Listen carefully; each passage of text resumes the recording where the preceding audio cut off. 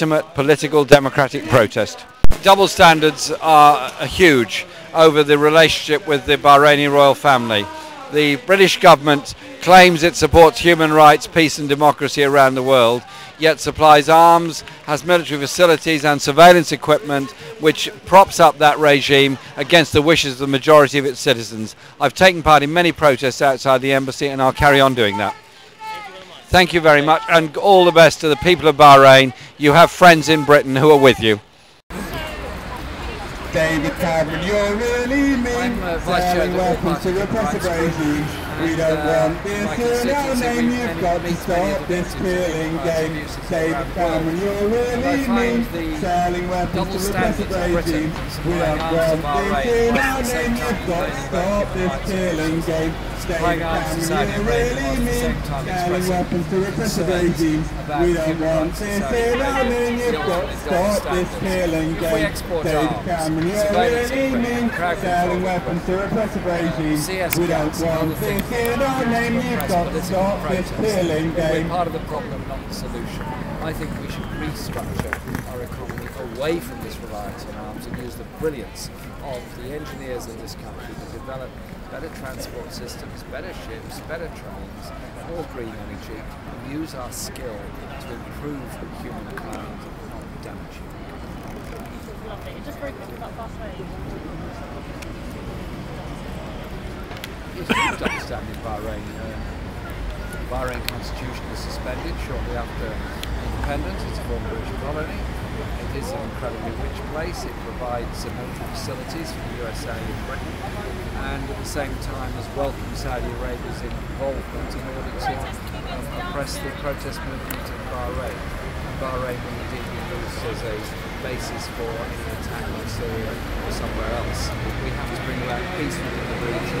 That isn't brought about by arms trades, it's not brought about by bases, it's brought about by...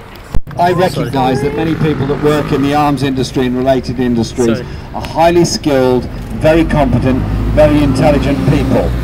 I want them to be making ships that carry food. I want them to be making trains that carry people. I want them to be developing alternative technologies that harness green energy, not fossil fuels. I want those skills used for the good of humankind, not the destruction of humankind.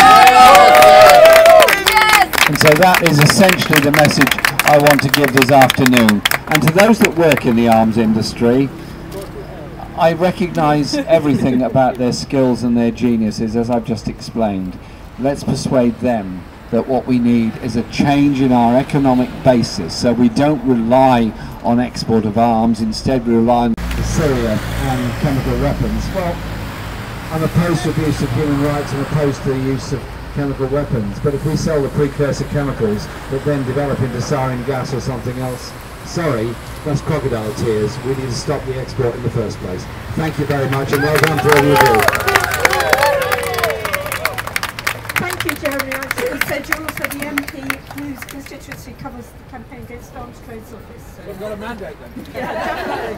Thank you. Thank you. War is stoppable, peace is possible. War is stoppable, peace is possible. War is stoppable, peace is possible. War is stoppable. Peace is possible. War is stoppable. Peace is possible. War is stoppable, peace is possible. War is stoppable, peace is possible. War is stoppable. Peace is possible. War is stoppable, peace is possible. War is stoppable, peace is possible. War is stoppable. Peace is possible. War is stoppable. Peace is possible. War is stoppable. Peace is possible. War is stoppable. Peace is possible. War is good for profit. The arms fair, we must stop it. War is good for profit. The arms fair, we must stop it. War is good for profit. The arms fair, we must stop it. War is good for profit. The arms fair, we must stop it. War is good for profit. The arms fair, we must stop it.